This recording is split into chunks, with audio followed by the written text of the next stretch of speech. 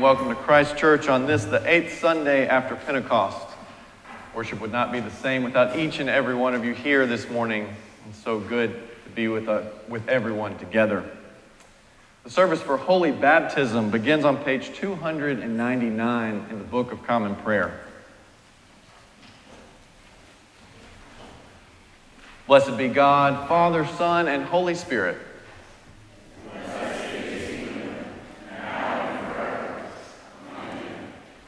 There is one body and one Spirit. One Lord, one faith, one baptism. One God and Father of all. The Lord be with you. Let us pray. Almighty God, the fountain of all wisdom, you know our necessities before we ask and our ignorance in asking. Have compassion on our weakness and mercifully give us those things which for our unworthiness we dare not, and for our blindness we cannot ask. Through the worthiness of your Son, Jesus Christ, our Lord, who lives and reigns with you and the Holy Spirit, one God, now and forever. Amen. Please be seated for the reading.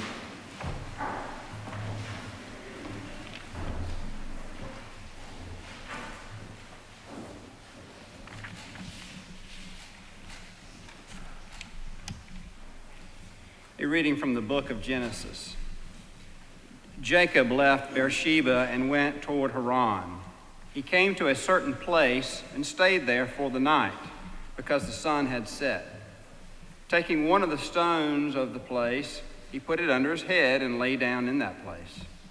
And he dreamed that there was a ladder set up on the earth, the top of it reaching to heaven, and the angels of God were ascending and descending on it.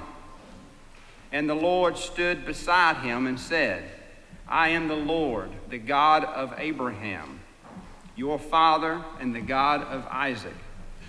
The land on which you lie I will give to you and to your offspring.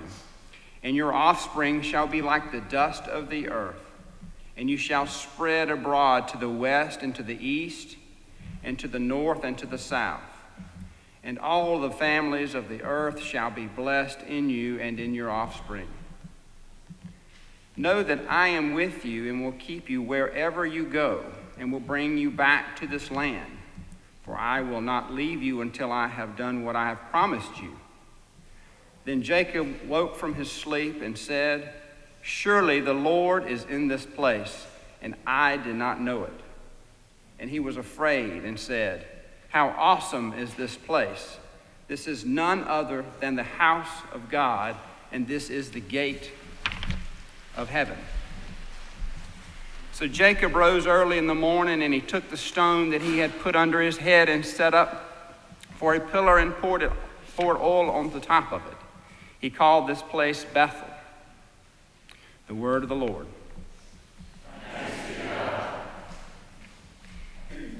Now a reading of Psalm 139, read responsively by whole verse. The psalm is found in your bulletin. Lord, you have searched me out and known me. You know my sitting down and my rising up.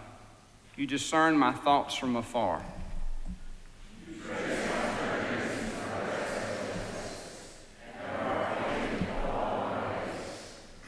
Indeed, there is not a word on my lips, but you, O Lord, know it all together.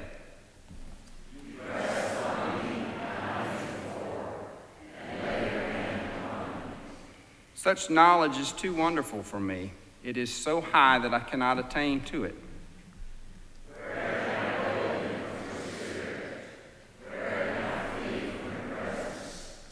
If I climb up to heaven, you are there. If I make it to the grave, my bed, you are there also.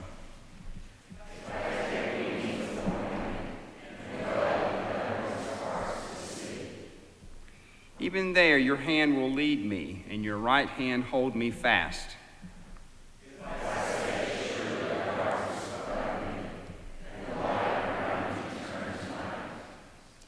Darkness is not dark to you. The night is as bright as the day.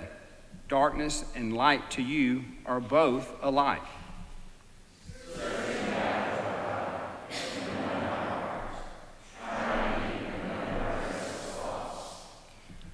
Look well whether there be any wickedness in me, and lead me in the way that is everlasting.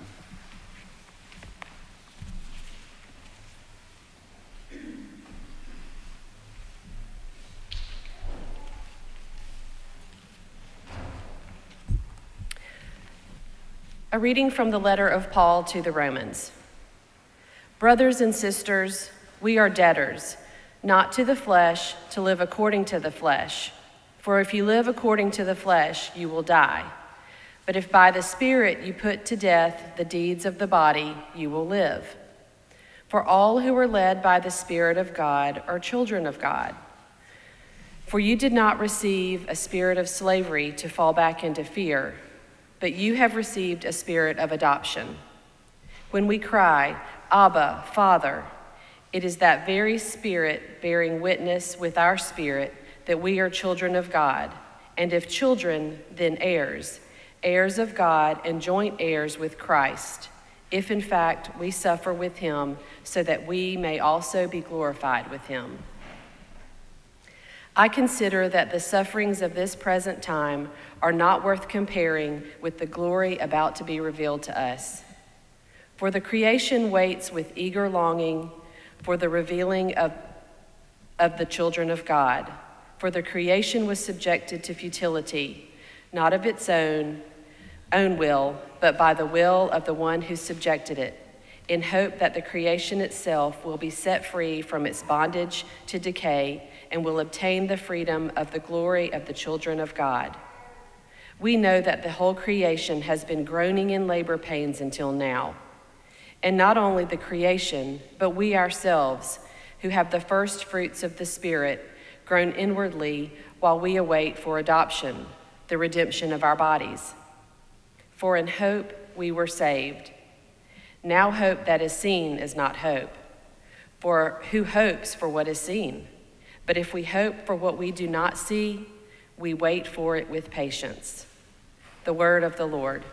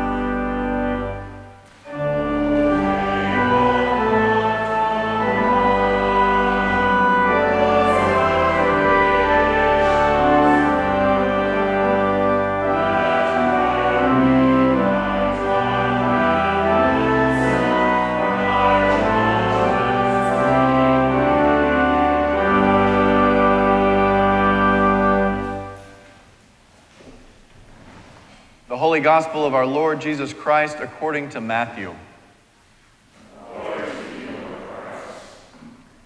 Jesus put before them another parable. The kingdom of heaven may be compared to someone who sowed good seed in his field. But while everybody was asleep, an enemy came and sowed weeds among the wheat, and then went away. So when the plants came up and bore grain, then the weeds appeared as well. And the slaves of the householder came and said to him, "Master, did you not sow good seed in your field? Where then did these weeds come from?" He answered, "An enemy has done this." The slave said to him, "Then do you want us to go and gather them?" But he replied, "No, for in gathering the weeds, you would uproot the wheat along with them. Let both of them grow together until the harvest, and at harvest time I will tell the reapers, collect the weeds first and bind them in bundles to be burned, but gather the wheat into my barn." Then he left the crowds and went into the house, and his disciples approached him, saying, "Explain to us the parable of the weeds of the field." He answered, "The one who sows the good seed is the Son of Man.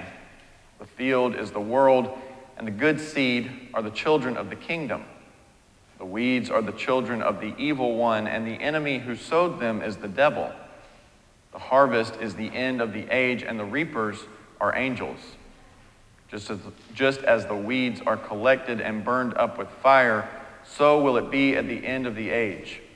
The Son of Man will send his angels, and they will collect out of his kingdom all causes of sin and all evildoers, and they will throw them into the furnace of fire, where there will be weeping and gnashing of teeth. Then the righteous will shine like the sun in the kingdom of their Father. Let anyone with ears listen." The Gospel of the Lord. Praise to you, Lord Christ.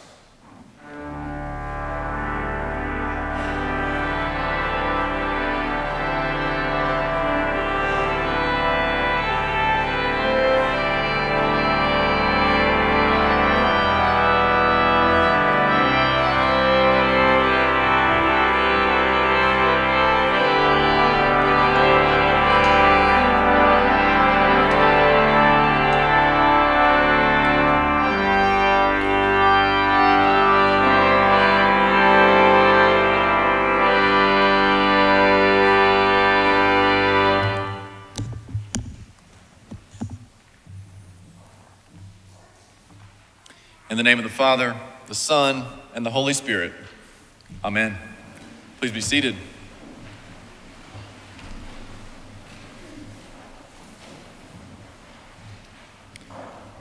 A parable of wheat and weeds. That's where Jesus begins with us today, with the story of two sowers sowing their seed in the same field. One with good seed that yields wheat, and the other with evil seed that grows into weeds. This particular parable is actually the third in a string of parables about seeds and sowers in the 13th chapter of Matthew. So this morning, as we hear Jesus end it by saying, "Let anyone with ears listen," that's actually the second time in this very chapter that he said that exact phrase. It seems then that the message is becoming clear. Jesus is telling us something here, something worth paying attention to, something that cuts to the very heart of the kingdom of God. See, Jesus paints the picture of this field filled with good seed that's been sowed, only to later be also filled with weeds among the wheat. When these weeds are discovered, the text tells us the workers of the field are told to leave the weeds for fear of damaging the wheat in their process of weed removal.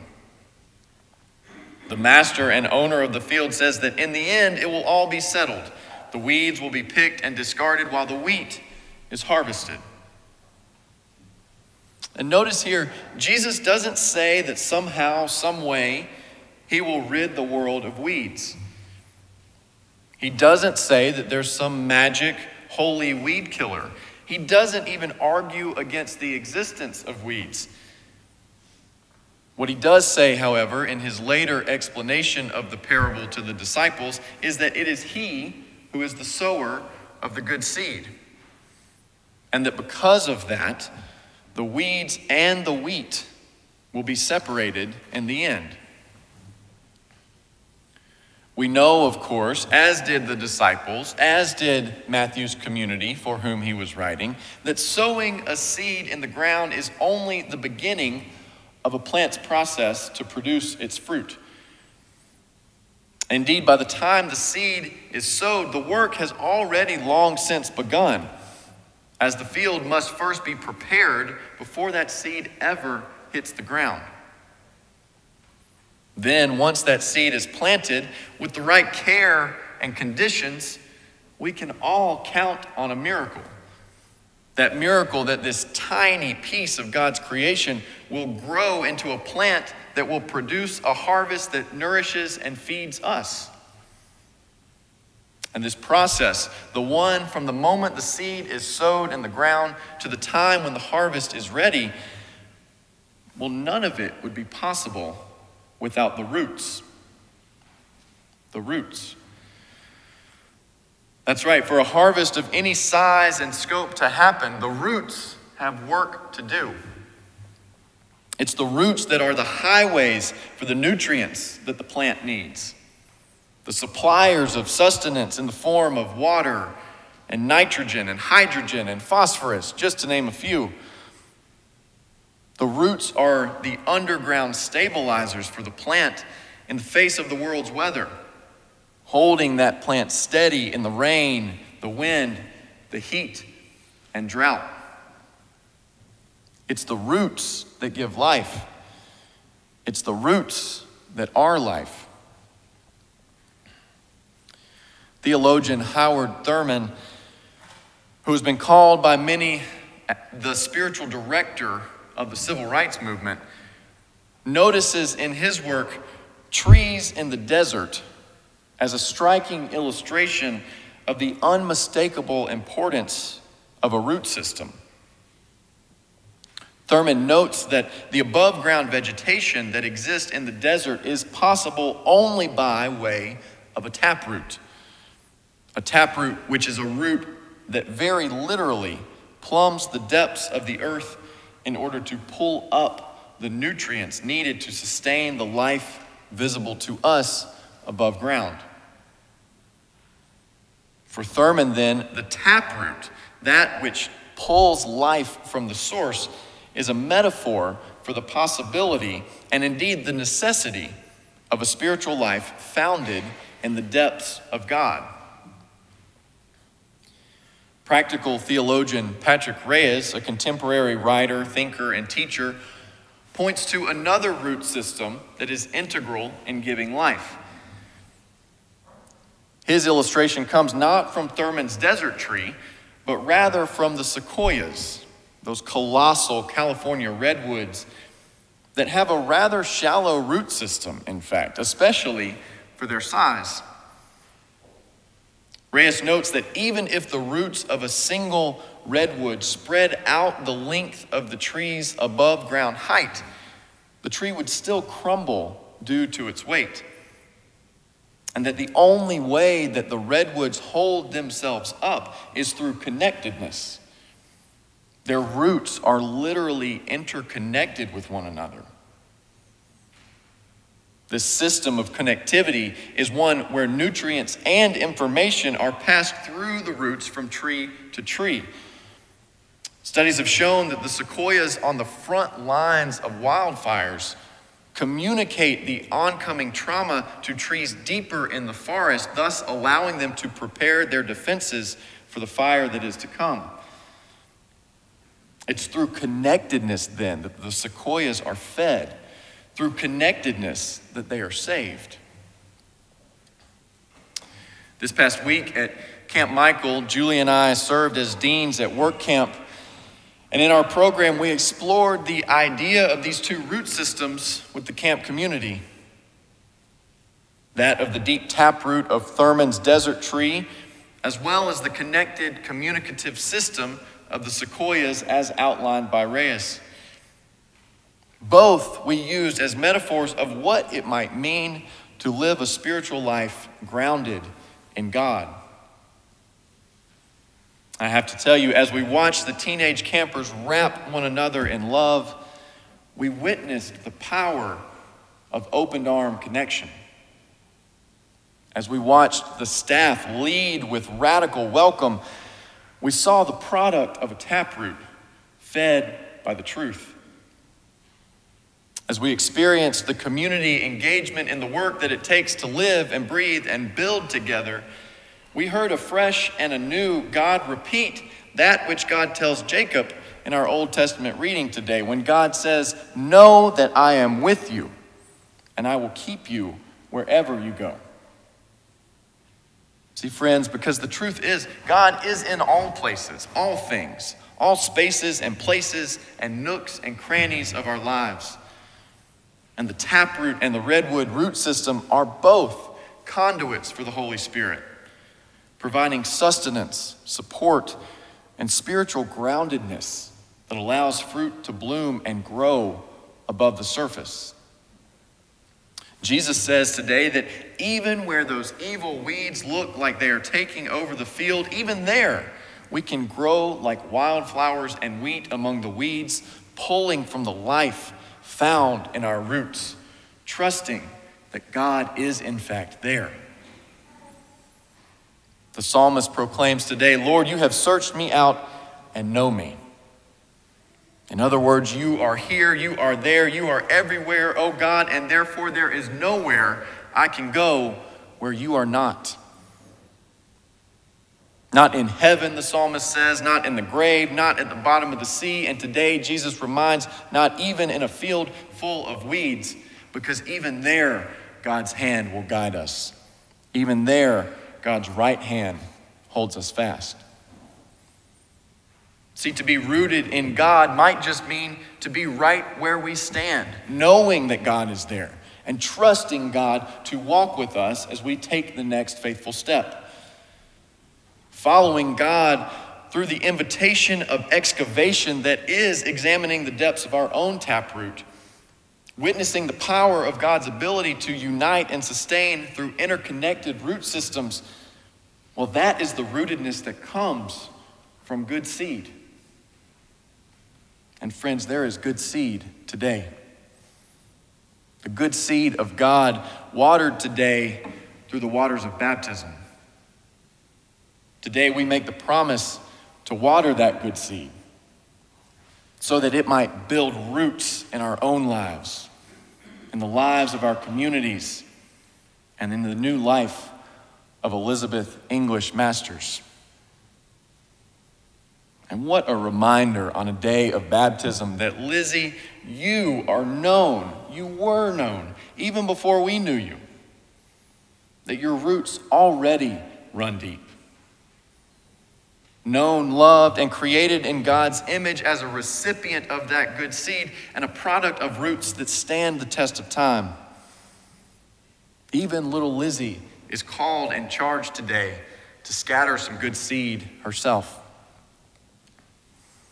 And so through baptism in a moment, we promise to welcome Lizzie into our own root systems, to wrap her in love through connection and support as she explores her own taproot and lives into who God has made her to be. To reach the harvest takes careful conditions and care. And today we promise to do our very best to provide that care within Christian community. Lizzie, today we name your roots and recommit to our own. Awakening from his dream, filled with a newfound understanding of the immensity of God, we heard Jacob in the Old Testament reading today say, "How awesome is this place? This is none other than the house of God. This is the gate of heaven." My friends, how awesome indeed. The good seed grows and God's roots hold firm. Let's baptize this baby. Amen.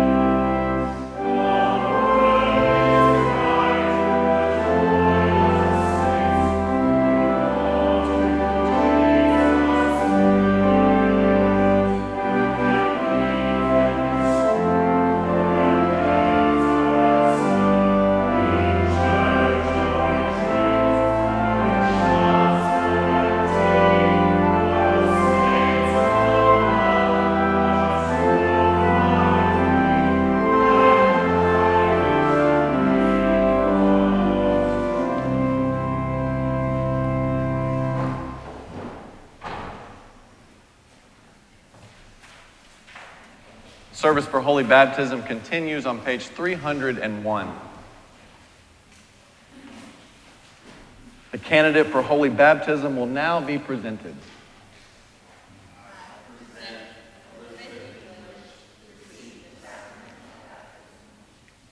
Will you be responsible for seeing that the child you present is brought up in the Christian faith and life? I will, with God's help. Will you, by your prayers and witness, help this child to grow into the full stature of Christ? I will, with God's help. Do you renounce Satan and all the spiritual forces of wickedness that rebel against God? I renounce them. Do you renounce the evil powers of this world which corrupt and destroy the creatures of God? I renounce them. Do you renounce all sinful desires that draw you from the love of God? I renounce them. Do you turn to Jesus Christ and accept him as your Savior? I do. Do you put your whole trust in his grace and love? I do. Do you promise to follow and obey him as your Lord? Now a question for all of you, to which the response is a rowdy "we will." Will you who witness these vows do all in your power to support this person in her life in Christ? We will. Let us join with Lizzie, who is committing herself to Christ, and renew our own baptismal covenant. Do you believe in God the Father? I believe in God the Father Almighty, creator of heaven and earth. Do you believe in Jesus Christ, the Son of God? I believe in Jesus Christ, his only Son, our Lord. He was conceived by the power of the Holy Spirit and born of the Virgin Mary. He suffered under Pontius Pilate, was crucified, died, and was buried. He descended to the dead. On the third day he rose again. He ascended into heaven and is seated at the right hand of the Father. He will come again to judge the living and the dead.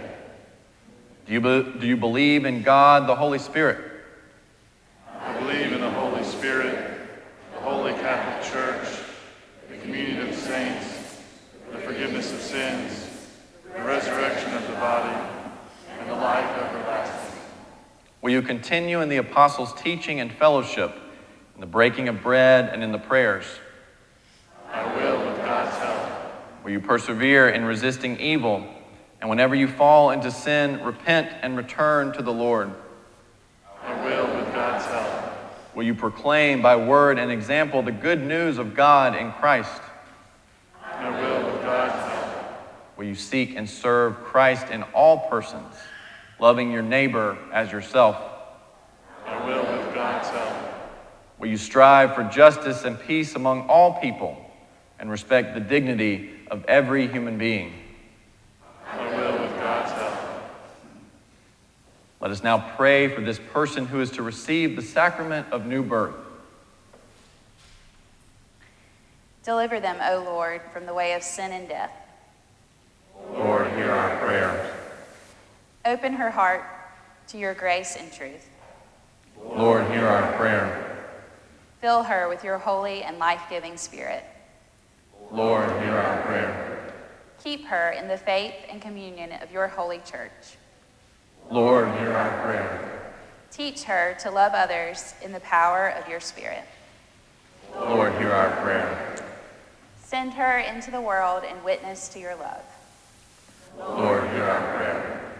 Bring her to the fullness of your peace and glory. Lord, hear our prayer. Grant, O Lord, that all who are baptized into the death of Jesus Christ, your Son, may live in the power of his resurrection and look for him to come again in glory, who lives and reigns now and forever. Amen. At this point, I invite all the children, if you'd like a closer front row seat, come on up. Just stand right here.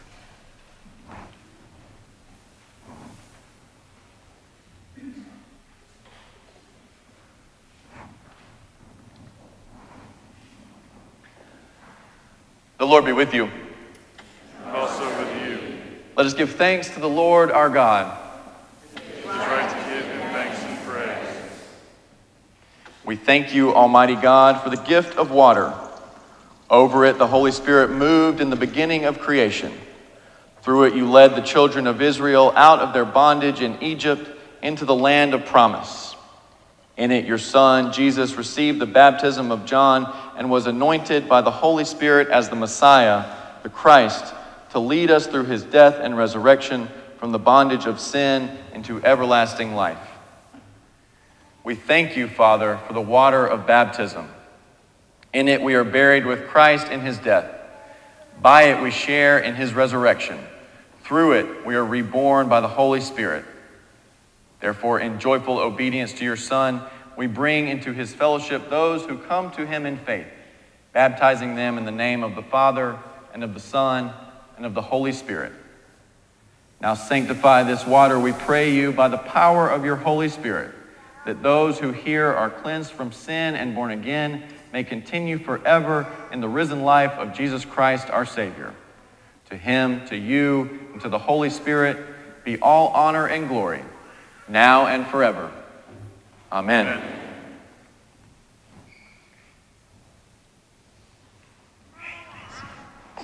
Hey, girlie. Sleepy. Hey. Lizzie, I baptize you in the name of the Father, and of the Son, and of the Holy Spirit. Amen.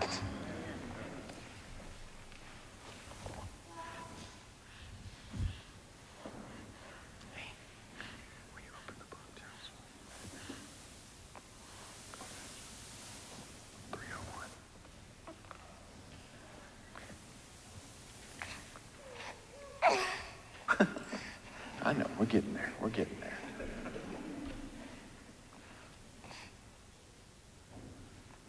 Lizzie, you are sealed by the Holy Spirit in baptism and marked as Christ's own forever. Amen. Let us pray. Heavenly Father, we thank you that by water and the Holy Spirit you have bestowed upon this, your servant, the forgiveness of sin, and have raised her to the new life of grace. Sustain her, O Lord, in your Holy Spirit. Give her an inquiring and discerning heart, the courage to will and to persevere, a spirit to know and to love you, and the gift of joy and wonder in all your works. Amen.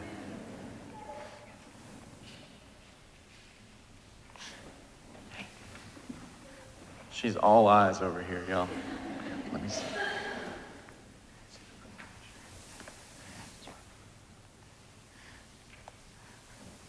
Parents and godparents, receive the light of Christ. This light is entrusted to you to be kept burning brightly.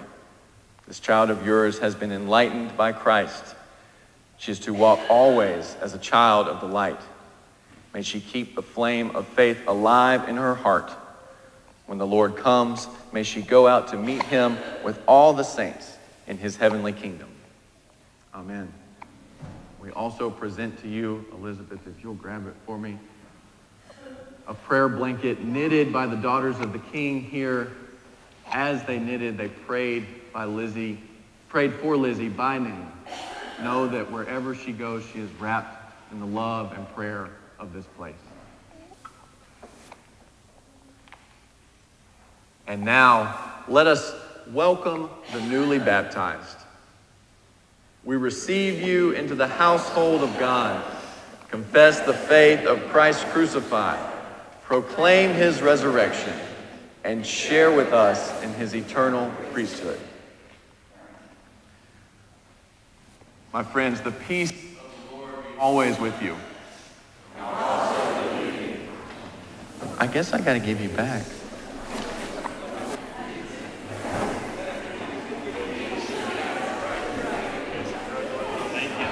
Y'all, congrats.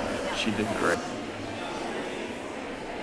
She started like looking at clips. That's when I started sucking. She loves background.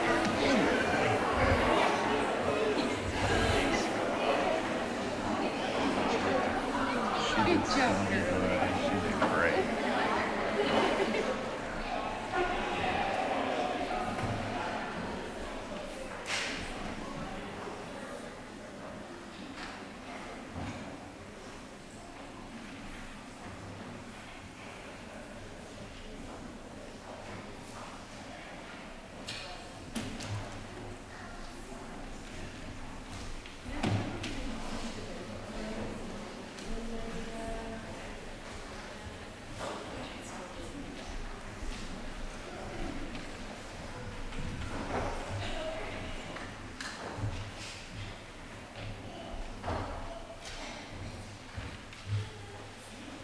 I might be a little biased, but there is nothing better than a baptism. So let's just give a round of applause.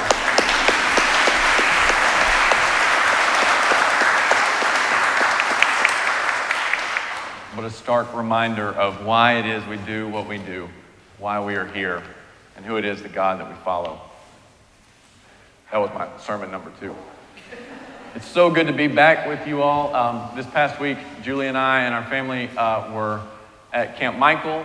It was a wonderful week. We had a great time. We returned with full hearts and very tired bodies. So you see, my girls are at home resting.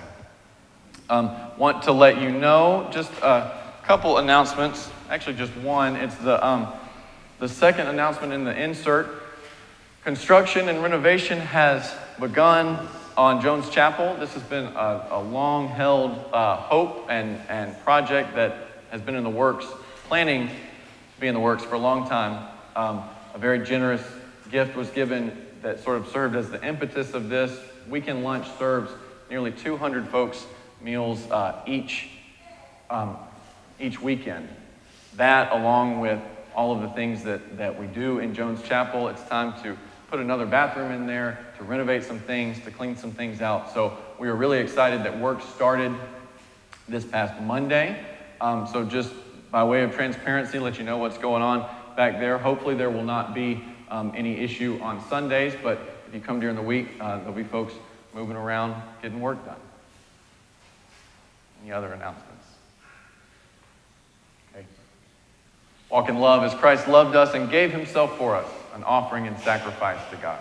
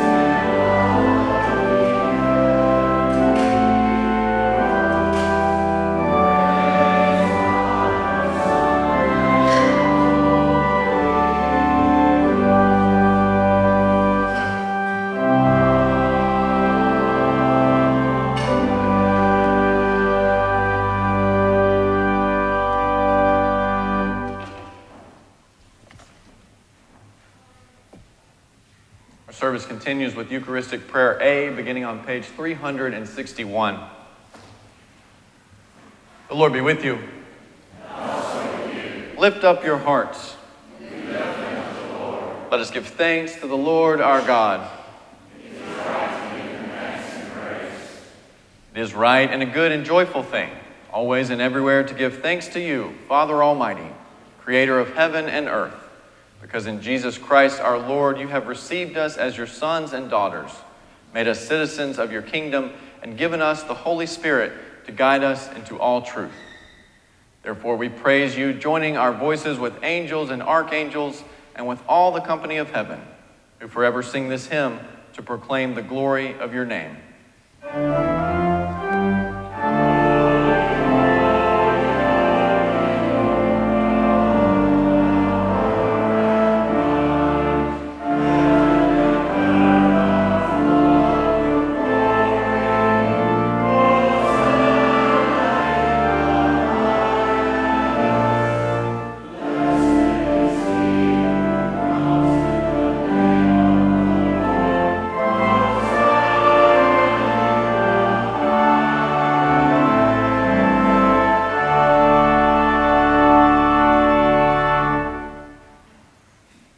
Holy and gracious Father, in your infinite love, you made us for yourself. And when we had fallen into sin and become subject to evil and death, you, in your mercy, sent Jesus Christ, your only and eternal Son, to share our human nature, to live and die as one of us, to reconcile us to you, the God and Father of all. He stretched out his arms upon the cross and offered himself in obedience to your will, a perfect sacrifice for the whole world. On the night he was handed over to suffering and death, our Lord Jesus Christ took bread. And when he had given thanks to you, he broke it, gave it to his disciples, and said, "Take, eat. This is my body, which is given for you.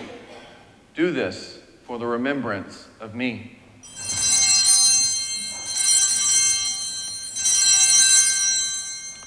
After supper, he took a cup of wine, and when he had given thanks, he gave it to them and said, "Drink this, all of you. This is my blood of the new covenant, which is shed for you and for many for the forgiveness of sins. Whenever you drink it, do this for the remembrance of me."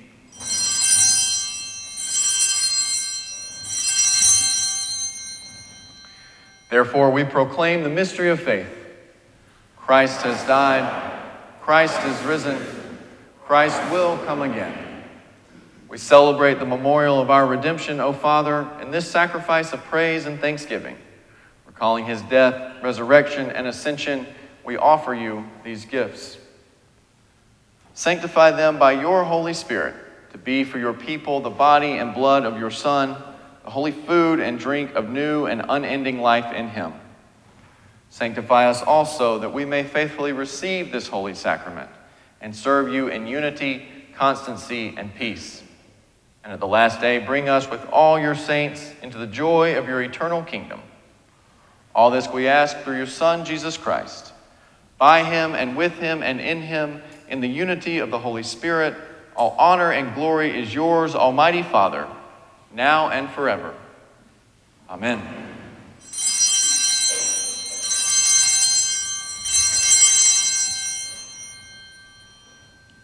And now, as our Savior Christ has taught us, we are bold to pray. Our Father, who art in heaven, hallowed be thy name. Thy kingdom come, thy will be done, on earth as it is in heaven. Give us this day our daily bread, and forgive us our trespasses, as we forgive those who trespass against us. And lead us not into temptation, but deliver us from evil.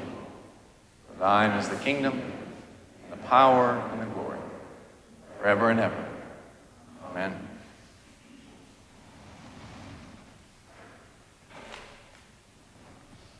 Alleluia, Christ our Passover is sacrificed for us. Therefore, let us keep the feast. Alleluia.